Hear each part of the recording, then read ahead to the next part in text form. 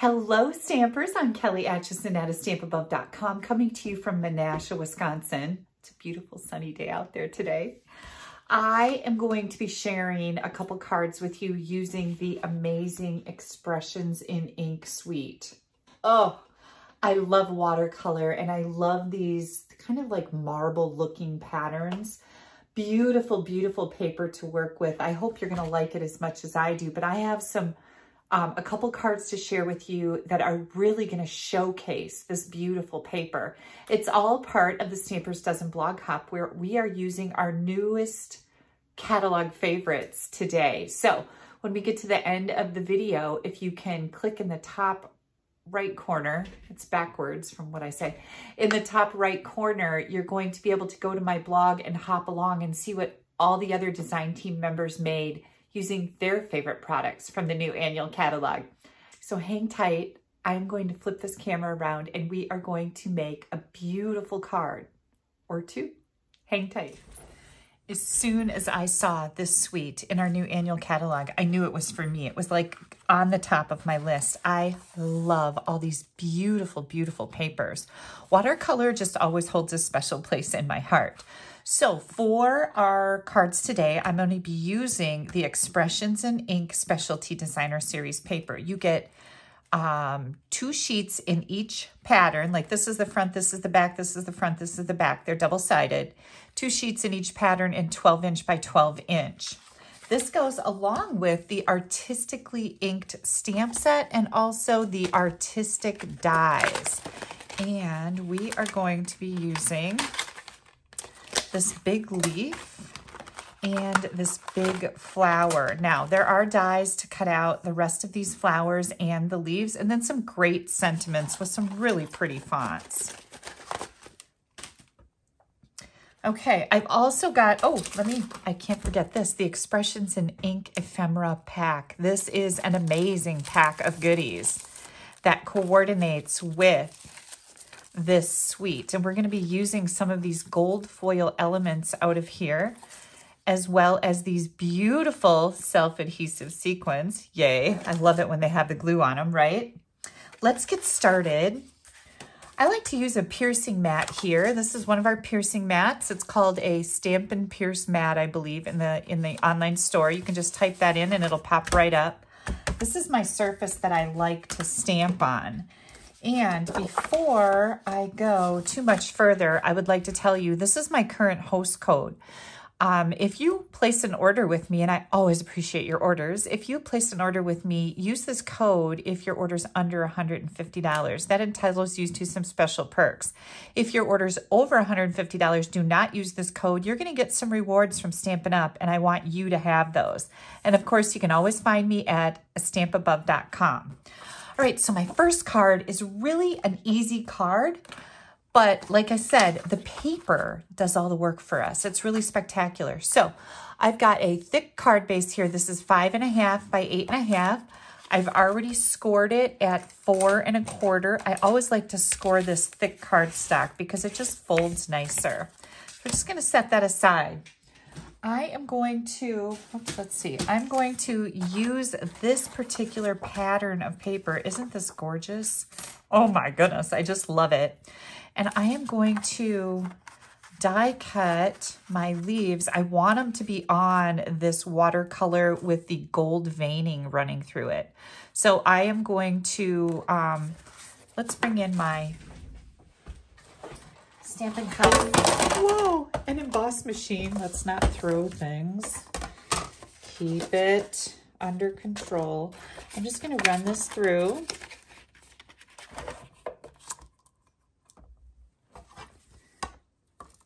This is a nice intricate die. I got to get it started here. There we go. My guy is going to be working on my new desk pretty soon so that when I do stuff like this, my camera's going to be mounted on the wall instead of wiggling around on my desk when I do things like this. So I'm kind of excited about it. Look how pretty that is, right?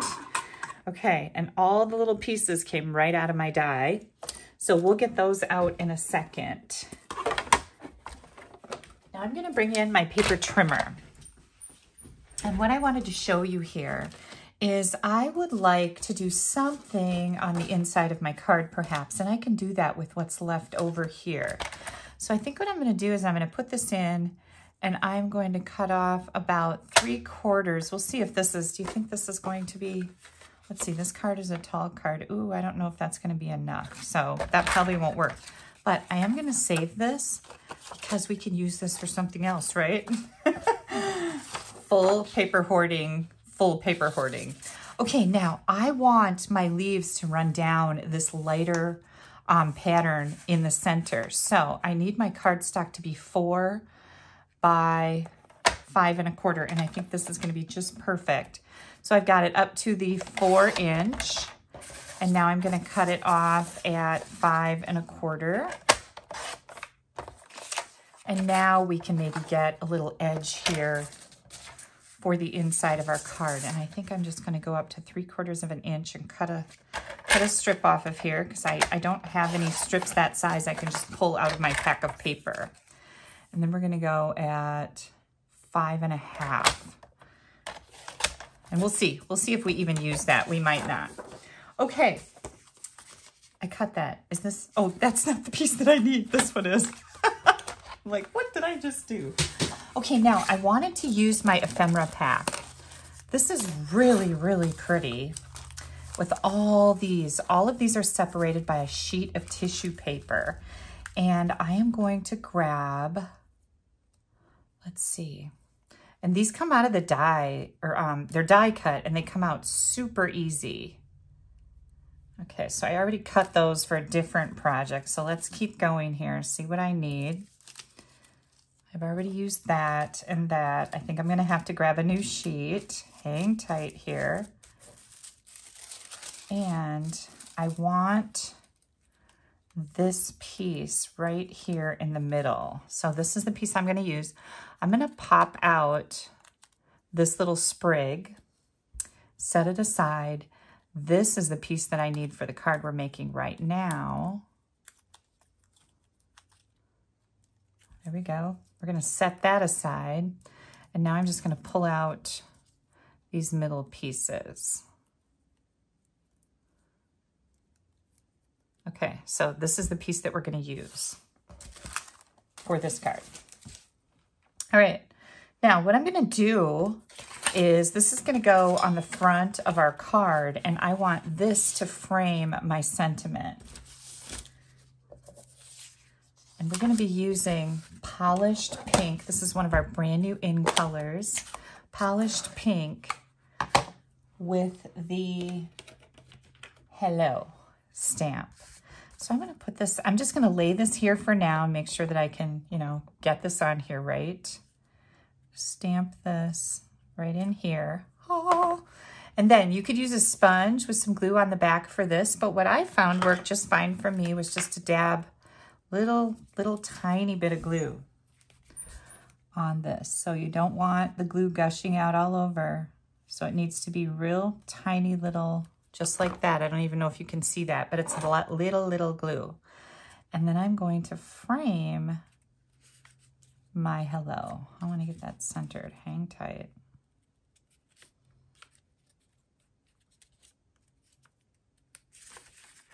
And there we go. Oh, that looks great. Yay. Okay, this little piece, we need to get all those bits out. So I'm going to grab my Stampin' or my die brush, and I keep mine in a paper pumpkin box. It just works good because I can just close the lid and worry about all the bits staying in here instead of making a mess all over the place. And I turned the paper pumpkin box inside out so that it wouldn't get lost in my studio with other paper pumpkin boxes, because this one doesn't look like a paper pumpkin box. So I hope that makes sense. You don't have to turn it inside out. I could have put a label on the end of it that said die cutting brush, but I don't know. This is what I did. I'm not going to explain myself any further. You ever feel like that? It's like, just shut up. You don't need to talk anymore. You don't need to explain exactly why you do the crazy things you do, right? Okay, This is very intricate. So we're gonna poke just a couple more of these out of here, I think. Yay. Oh, one more little one right there. There we go. Okay. Now we're gonna take this, and I think we need to trim it, right? And we do. I'm gonna trim off these top 2 leaves. So I'm gonna grab my snips here. I'm just gonna trim those off. I can use those for something else. And this is gonna go, oh my gosh, it's so pretty, isn't it? So I think what I'm gonna do is I'm just gonna put some glue on my stem where I have some little bigger areas. Okay, so like right at the base of each of these leaves. Oops, I got a little hitchhiker there. Hang on.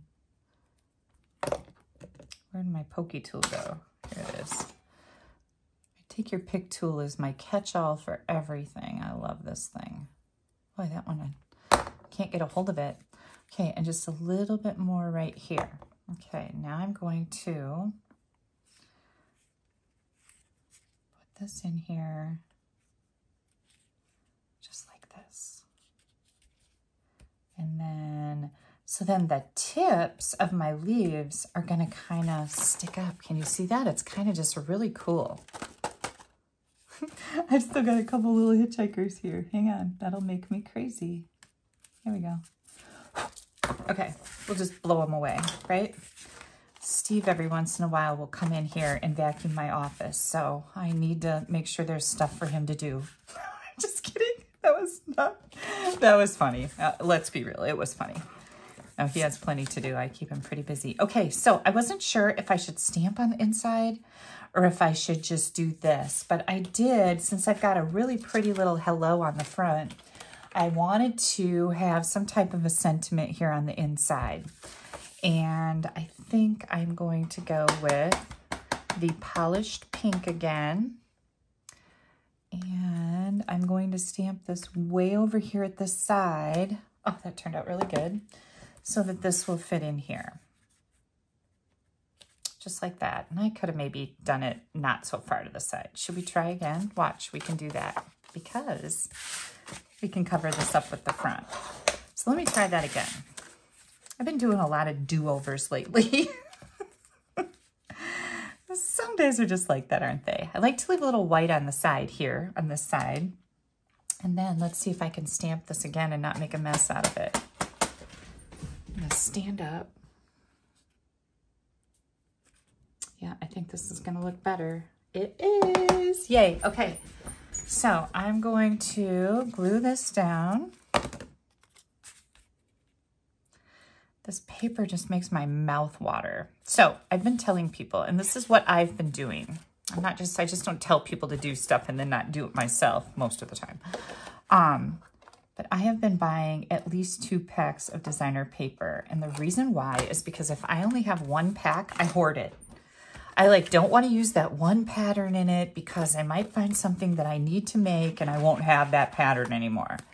But I find if I buy 2 packs or more of designer paper, I use more of it. So that is my great big advice to you. If you want to use your paper, buy more of it. And then you will stop hoarding. Stop the madness. Okay, and last but not least, we have this beautiful Simply Elegant trim. This is a combo pack with gold and silver. And since we have such pretty gold in our paper, like I said, your paper really does take over the show here. You don't have to do much to this to make it just so spectacular. Let me try that again. It's curling on me. There we go. Okay, so let's work this down. Probably didn't need tails that long, but you get a lot on a roll, so I don't have to feel too chintzy about it. There we go. Mini glue dots. Let me bring out my little bucket of everything good. And I'm going to put that right up here at the top of my stem. And then we're going to add, let's see if I can get some more.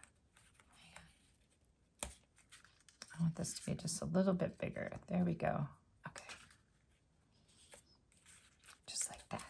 Okay, turn this off a little bit, turn this off a little bit. Oh my goodness, look at that. Isn't that pretty? Yeah. And of course, in my quest to use my designer series paper, if you cover the flaps of your envelopes, you are going to be very successful at using your designer series paper, right? Use it, use it. You can always get more. And sometimes paper is trendy. It's trendy colors or it's trendy patterns. And it goes out of style. And then there you sit with all this paper that, yeah, you could use it, but then you're making cards that are outdated. You know, like imagine if we started making Holly Hobby cards. Did I just date myself there?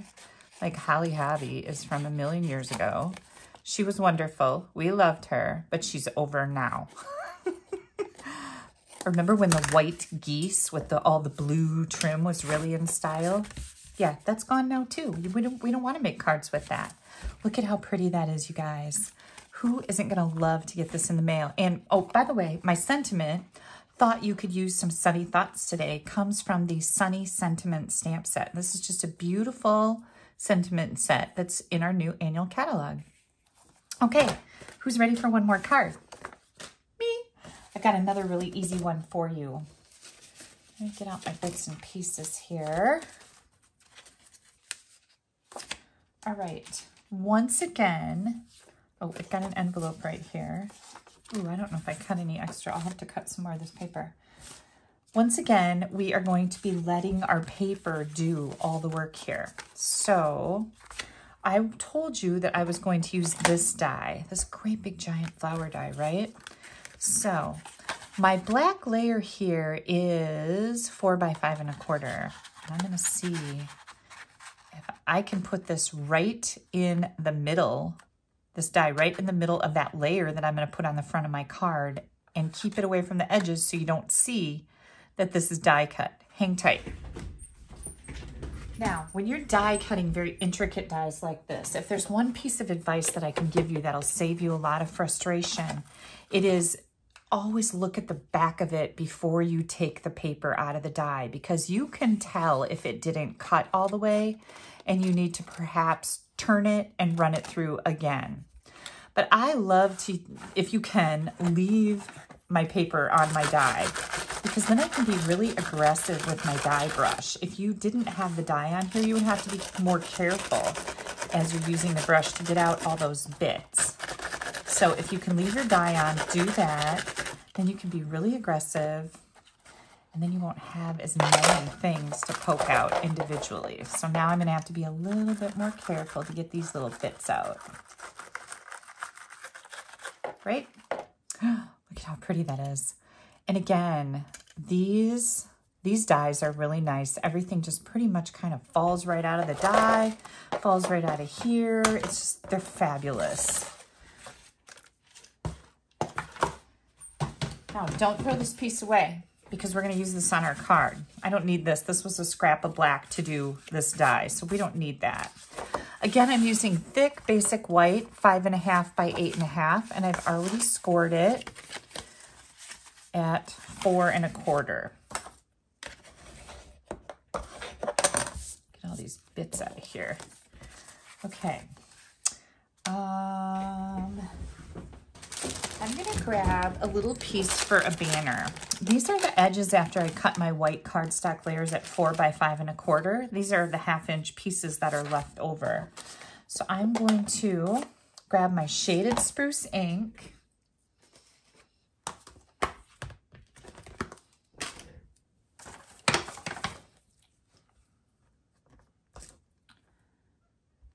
My happy birthday stamp from the Artistically Inked set.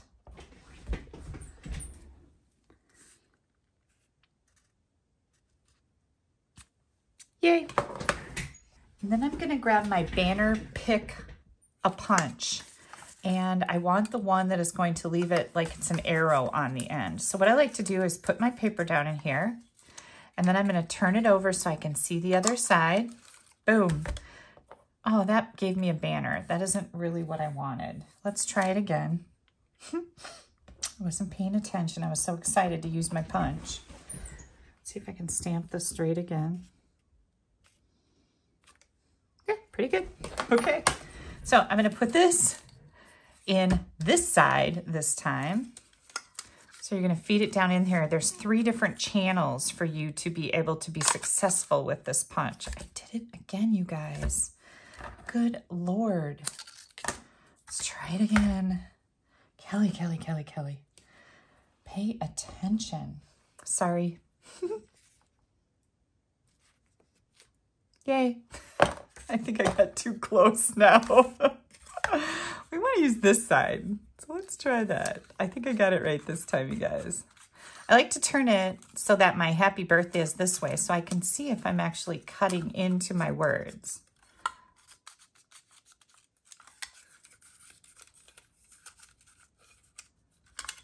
There we go. That's what I wanted to do. Okay, so we're going to trim this a little bit. And we're going to do the same thing to the other one. And of course, you could make it a banner. You could have used the banner side.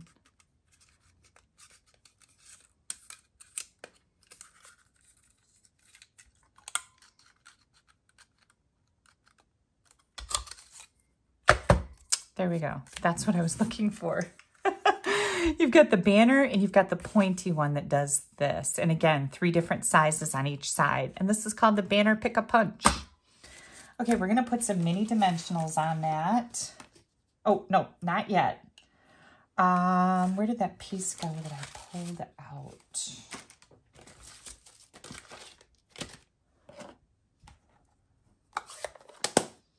Okay, this little piece right here that I pulled that sprig out of, we're going to actually cover the missing sprig up and use this as a layer under, whoops, under our birthday sentiment.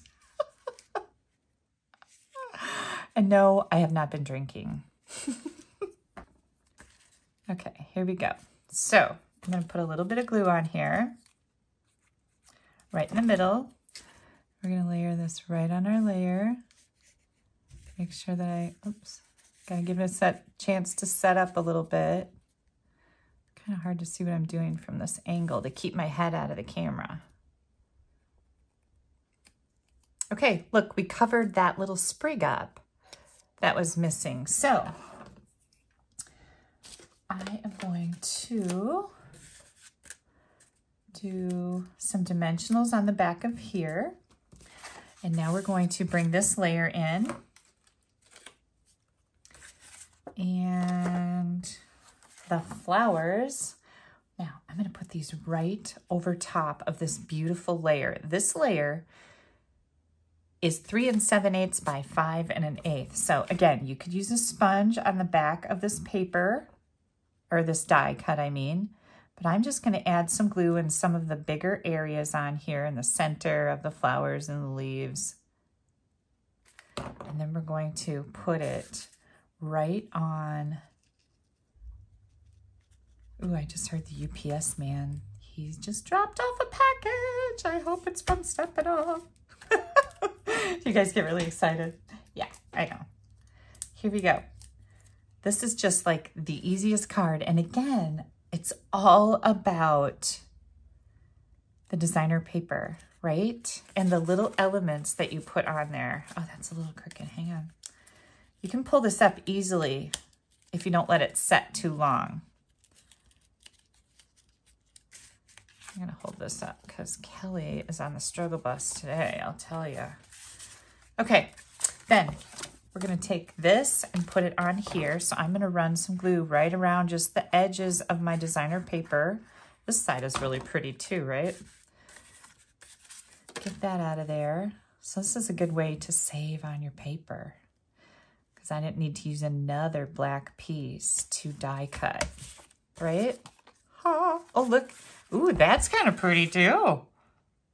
Yeah, I wonder what you could do to that. You could probably put inlaid in there in a different color. Oh, the ideas.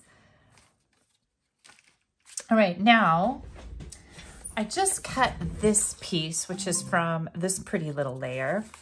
Did you hear? You know who? Alexa. She just told me that my UPS order came. And I'm going to leave this blank on the inside except for just a layer of this cardstock and then or designer paper, and I can write over here. Then I'm going to add this layer to the front of my card. Oops, let's put a little bit of glue in there. And again, I have totally used the designer paper to do like all the work for me. So pretty. And I've got an envelope. Now, this sheet right here, you could do the same thing with this. You just cut your cardstock, right? Or your designer paper so that you've just got this over on the edge. And there's some pink in the pack too that you could do this with. So you could let your cardstock do its, or designer paper do its work for you. Beautiful paper is easy pickings for making cards.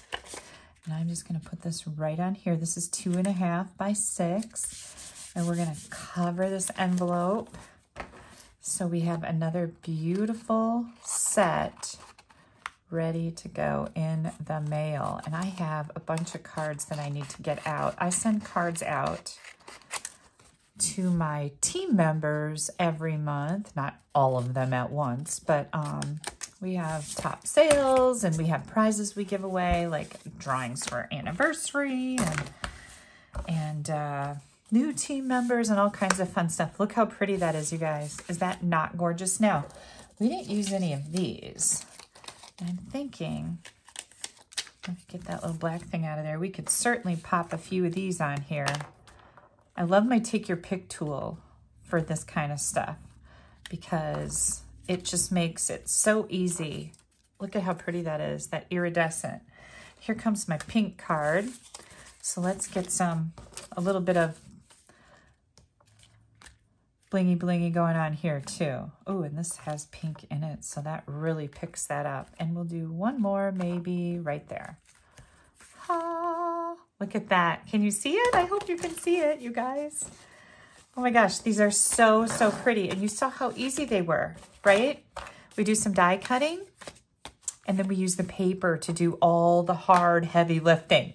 All right, you guys, so don't forget, please click down here to subscribe to my YouTube channel. You do not want to miss anything I have coming out. I've got next, I believe in the next few days, I have another blog hop where I'm going to use the Sending Hugs bundle. That is a brand new one in the annual catalog. I think the 20th is when that's going to pop up here. You don't want to miss anything I have coming out. I've got tons and tons of ideas happening with new products. So click down here to subscribe. You're going to click right up here in the top right corner, and that's going to take you to my blog. You're going to scroll down until you see these cards.